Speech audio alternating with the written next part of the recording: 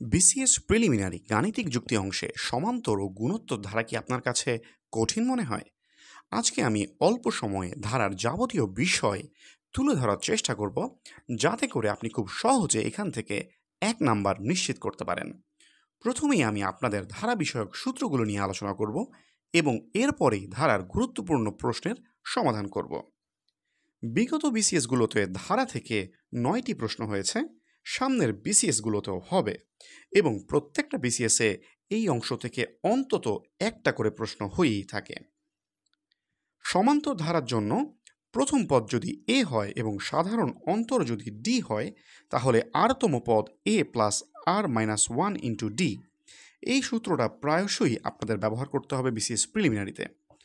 এবং এন সংখ্যক পদের সমষ্টি হচ্ছে n/2 ইন্টু টোয়াইস এ প্লাস n-1 ইন্টু ডি। এই সূত্রটাও খুব বহুল ব্যবহার করতে হয়। এন সংখ্যক স্বাভাবিক সংখ্যার বর্গের সমষ্টি n into n-1 into 2 divided by 2। N সংখ্যক স্বাভাবিক সংখ্যার বর্গের সমষ্টি n into n-1 into twice n-1 divided by 6। N সংখ্যক স্বাভাবিক সংখ্যার ঘনের সমষ্টি n into n-1/2 whole square. আপনারা খেয়াল করেন, এন সংখ্যক স্বাভাবিক সংখ্যার যোগফলের বর্গ যদি করে দেন সূত্র, তাহলে কিন্তু আপনারা এন সংখ্যক স্বাভাবিক সংখ্যার ঘনের সমষ্টির সূত্রটি পেয়ে যাবেন। এখানে আপনাদের জন্য গুরুত্বপূর্ণ হচ্ছে এই সূত্রটি এবং এন সংখ্যক স্বাভাবিক সংখ্যার সমষ্টির সূত্রটি। গুণোত্তর ধারার ক্ষেত্রে প্রথম পদ যদি এ হয় এবং সাধারণ অনুপাত যদি আর হয়, তাহলে আরতম পদ হবে এ আর টু দি পাওয়ার n-1। এখানে খেয়াল করেন, এ আর টু দি পাওয়ার n-1 দুটোই সূচক আকারে থাকবে। এন সংখ্যক স্বাভাবিক সংখ্যার যে পদের সমষ্টি, এটি যদি গুণোত্তর ধারার হয়, সেটি হলো এ আর to the power n-1 divided by r-1, অর্থাৎ এ আর টু দি পাওয়ার n-1। খেয়াল করেন, এইখানে কিন্তু শুধুমাত্র এনটা সূচক আকারে থাকবে, ওয়ানটা সূচক আকারে আর নেই। কিন্তু এন সংখ্যক আরতম পদের যে সূত্র, সেখানে কিন্তু n এবং -1 দুটোই কিন্তু সূচক আকারে আছে। এই সূত্রটি আপনারা তখনই ব্যবহার করবেন যদি আর এর মান 1 থেকে বড় হয়, আর যদি আর এর মান 1 থেকে ছোট হয়, সেক্ষেত্রে আপনারা ব্যবহার করবেন নিচের সূত্রটি, অর্থাৎ a into 1 minus R to the power n-1 divided by 1 minus আর। অর্থাৎ এই সূত্রটি শুধুমাত্র এই অংশটি উল্টো করে লিখতে হবে। অসীমতক ধারার ক্ষেত্রে প্রথম পদ যদি এ হয় এবং সাধারণ অনুপাত যদি আর হয়, তাহলে ওই ধারার অসীমতক সমষ্টি হবে এ ডিভাইডেড বাই 1 মাইনাস আর। বিগত সাম্প্রতিক বিসিএসগুলোতে এই অংশ থেকে অনেক বেশি প্রশ্ন হয়েছে বিধায় আপনারা অন্য কোনোটা না দেখলেও অসীমতক ধারার সমষ্টির অঙ্কগুলো একবার হলেও দেখে যাবেন। যদি -5, পি, কিউ এবং 16 সমান্তর অনুক্রমে থাকে, তাহলে পি এবং কিউ এর মান কত হবে? খেয়াল করেন, এখানে -5, পি, কিউ এবং 16 আপনারা অপশন থেকে আপনারা একটা একটা করে চুজ করবেন এবং আপনারা দেখার চেষ্টা করবেন -5 থেকে পি এর বিয়োগফল, আবার পি থেকে কিউ এর বিয়োগফল এবং কিউ থেকে 16 এর বিয়োগফল সমান কিনা। যেই অপশনের জন্য সমান হবে সেটি আপনাদের উত্তর হবে।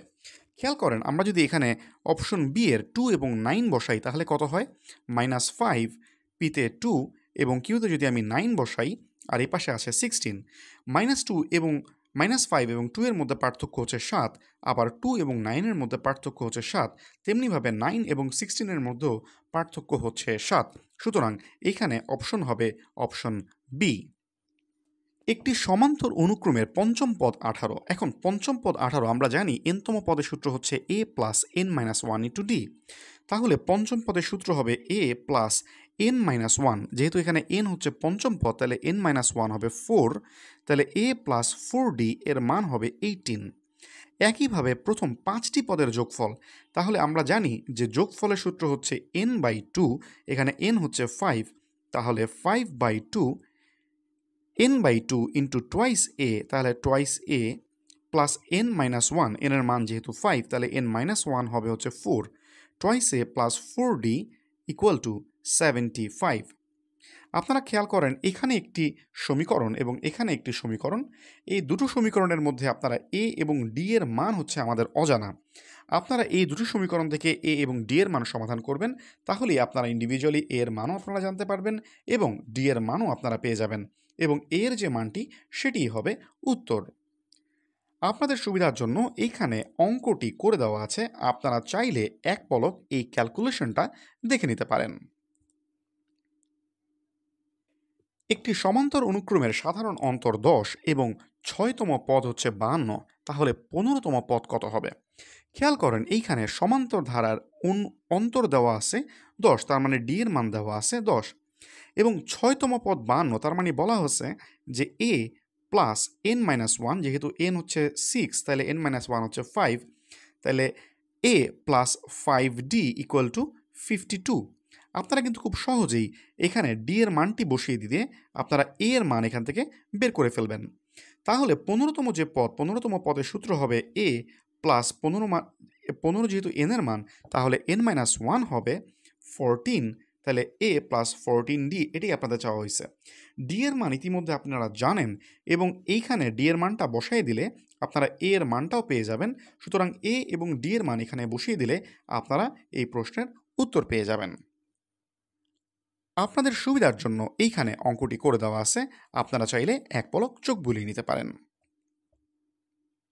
1 + 5 + 9 আপ টু 81 এর যোগফল বের করতে বলা হয়েছে। এখানে প্রথমেই আপনাদের বের করতে হবে যে মোট পদ আছে কয়টা। এই জন্য আপনারা প্রথমেই ধরে নেবেন যে ধরি এনতম পদ হচ্ছে 81। যদি এনতম পদ 81 হয়, তাহলে আমরা জানি এনতম পদের সূত্র হচ্ছে a plus n-1 into D, n-1 into D. এইখানে আমরা ধরি এই এনতম পদটাই হচ্ছে 81, এর মান আমরা জানি 1, n-1 আমরা এনটা বের করতে চাই, আর ডি এর মান আপনারা খেয়াল করেন প্রতিটার মধ্যে ডিফারেন্স হচ্ছে 4, তাহলে 4 ইকুয়াল টু 81। এইখান থেকে কিন্তু খুব সহজে আপনারা এন এর মানটা এখান থেকে বের হয়ে যাবে। এন এর মান যদি বের হয়ে যায়, তাহলে আপনারা সমান্তর ধারার যে যোগফলের যে সূত্রটি আছে, অর্থাৎ n/2 ইন্টু টুয়াইস এ প্লাস n-1 ইন্টু ডি, এই সূত্রে কিন্তু আপনারা সবগুলো মান বসিয়ে দিতে পারবেন, কারণ আপনারা এর মানও জানেন, আপনারা এখন এন এর মানও এই সমীকরণ থেকে বের করে ফেলতে পারবেন এবং ডি এর মানও আপনারা জানেন ইতিমধ্যে 4। সুতরাং এই মানগুলো যদি আপনারা বসিয়ে দেন, তাহলেই এই প্রশ্নের উত্তর আপনারা পেয়ে যাবেন। আপনাদের সুবিধার জন্য এইখানে এই অঙ্কটি করে দেওয়া আছে, আপনারা চাইলে এক পলক চোখ বুলিয়ে নিতে পারেন। 1 - 1 + 1 - 1, আপনারা যদি খেয়াল করেন দেখবেন প্রথম পদ এবং দ্বিতীয় পদের মধ্যে সাধারণ অনুপাত হচ্ছে -1, অর্থাৎ যে কোনো একটা পদকে যদি আপনি আগের পদের সাথে আপনি ভাগ করেন, আপনি দেখবেন অ্যান্সার সবসময় -1। তার মানে বুঝতে হবে এটি একটি গুণোত্তর ধারা, যার প্রথম পদ হলো 1, যার সাধারণ অনুপাত হলো -1। তাহলে এর n সংখ্যক পদের যোগফল কত হবে? যোগফলের সূত্র, আমাদের আর এর মান যেহেতু একের থেকে ছোট, সেই ক্ষেত্রে আমাদেরকে সূত্র যেটি ব্যবহার করতে হবে সেটি হলো a into 1 minus r to the power n divided by 1 minus r। এখানে যেহেতু আমরা প্রত্যেকটার মান আপনি অলরেডি জানেন, এই মানগুলো বসিয়ে দিলেই আপনারা উত্তর পেয়ে যাবেন। আপনাদের সুবিধার জন্য এইখানে অঙ্কটি করে দেওয়া আছে, আপনারা চাইলে এক পলক চোখ বুলিয়ে নিতে পারেন। একটি গুণোত্তর অনুক্রমে তৃতীয় পদ 20 এবং ষষ্ঠ পদ 160 হলে প্রথম পদ কত? খেয়াল করেন যেহেতু গুণোত্তর অনুক্রমের আমরা জানি এনতম পদের বা আরতম পদের সূত্র হচ্ছে ar to the power n-1, যেহেতু এখানে বলা হয়েছে তৃতীয় পদ, তাহলে a r টু দি পাওয়ার 3-1 বা ar স্কোয়ার ইকুয়াল টু হচ্ছে 20। আবার ষষ্ঠ পদ, তার মানে হচ্ছে a r টু দি পাওয়ার 6-1 বা r to the power 5 equal to 160। এটা হচ্ছে 1 নম্বর সমীকরণ, আর এটা হইল 2 নম্বর সমীকরণ।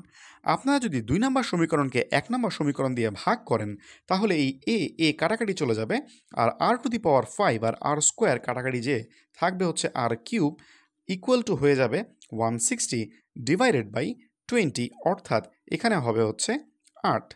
এখানে r কিউব ইকুয়াল টু যেহেতু 8, তাহলে r ইকুয়াল টু কত হবে? 2, কারণ আমরা জানি যে 2 কিউব ইকুয়াল টু 8। এখানে খেয়াল করেন আমরা আর এর মান যেহেতু বের করে ফেলছি, এই আর এর মানটা যদি আমরা এই প্রথম সমীকরণে বসিয়ে দিই তাহলে কত হয়, 2 স্কোয়ার ইকুয়াল টু 4, তাহলে a ইন্টু 4 ইকুয়াল টু 20।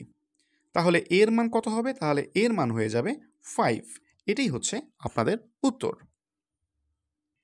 একটি গুণোত্তর অনুক্রমে দ্বিতীয় পদ -48 এবং পঞ্চম পদ 3/4, তাহলে এদের সাধারণ অনুপাত কত? খেয়াল করেন দ্বিতীয় পদ যেহেতু বলা হয়েছে তাহলে আমরা জানি a r⁻² 2 - 1 করলে 1 হয়ে যায়, তাহলে a r ইকুয়াল টু -48 এটা আমরা লিখতে পারি। আবার পঞ্চম পদ তাহলে a r⁵ -1 অর্থাৎ a r⁴ ইকুয়াল টু হবে হচ্ছে 3/4। আপনারা যদি এখন এই 2 নং সমীকরণকে 1 নং সমীকরণ দিয়ে ভাগ করেন তাহলে এ কাটাকাটি চলে যাবে এবং থাকবে হচ্ছে আর কিউবের ভিতরে যে অংশটি থাকবে এখান থেকে আপনারা সমাধান করলে আর এর মান পেয়ে যাবেন এবং এটিই হবে আপনাদের উত্তর। আপনাদের সুবিধার জন্য এইখানে আমি এই প্রশ্নের সমাধানটি দেওয়া আছে, আপনারা চাইলে এক পলক চোখ বুলিয়ে নিতে পারেন। 1/4 - 1/6 প্লাস 1/9 মাইনাস 2/7, এইখানে যে -2/7 আছে এই অংশটা আসলে হবে -2/27। এই অংশটাতে ছোট্ট একটা ভুল ছিল এই বিসিএস এর প্রশ্নে। এখানে অসীম পদের সমষ্টি যদি আমরা বের করতে যাই আমরা জানি আমাদের দুইটা জিনিস লাগে, একটা হচ্ছে এ লাগে এবং আরেকটা হচ্ছে আর লাগে। এর মান এখানে আমরা জানি দেওয়া আছে 4 এবং আর এর মান হচ্ছে আপনারা বের করবেন যে 1/6 ডিভাইডেড বাই 1/4, এটাই হচ্ছে আর এর মান, এখান থেকে যা আসবে। এবং আপনারা এ ডিভাইডেড বাই 1 মাইনাস আর এই সূত্রে যদি বসায় দেন তাহলেই এই পুরো ধারাটির অসীমতক সমষ্টি বের হয়ে যাবে। আপনাদের সুবিধার জন্য এইখানে আমি এই প্রশ্নটার উত্তর সমাধান দিয়ে রাখছি, আপনারা চাইলে এখান থেকে এক পলক চোখ বুলিয়ে নিতে পারেন। 0.12 প্লাস 0.0012 প্লাস 0.000012 এই ধারার অসীম পদ পর্যন্ত যোগফল কত হবে? খেয়াল করেন এখানেও একইভাবে এর মান হচ্ছে 0.12, সাধারণ অনুপাত আপনারা ভাগ করে বের করে ফেলবেন। তাহলে আপনারা সরাসরি যে এস ইনফিনিটির যে সূত্র আছে এ ডিভাইডেড বাই 1 মাইনাস আর, এখানে এ এবং আর এর মান সরাসরি বসিয়ে দিলেই আপনারা উত্তর পেয়ে যাবেন। আপনাদের সুবিধার জন্য এইখানে এই প্রশ্নটির সমাধান করে দেওয়া আছে, আপনারা চাইলে এক পলক চোখ বুলিয়ে নিতে পারেন। বিসিএস প্রিলিমিনারিতে ভালো করতে চাইলে গদ বাঁধা না পড়ে আপনাদের পড়তে হবে অ্যানালাইসিস করে, বুঝে এবং গুছিয়ে। বিসিএস প্রিলিমিনারির প্রত্যেকটা বিষয়ের এবং বিভিন্ন টপিকের অ্যানালাইসিস আপনারা পাবেন আমার এই প্লেলিস্টে। আপনাদের সবার জন্য শুভকামনা রইল, সবাইকে ধন্যবাদ।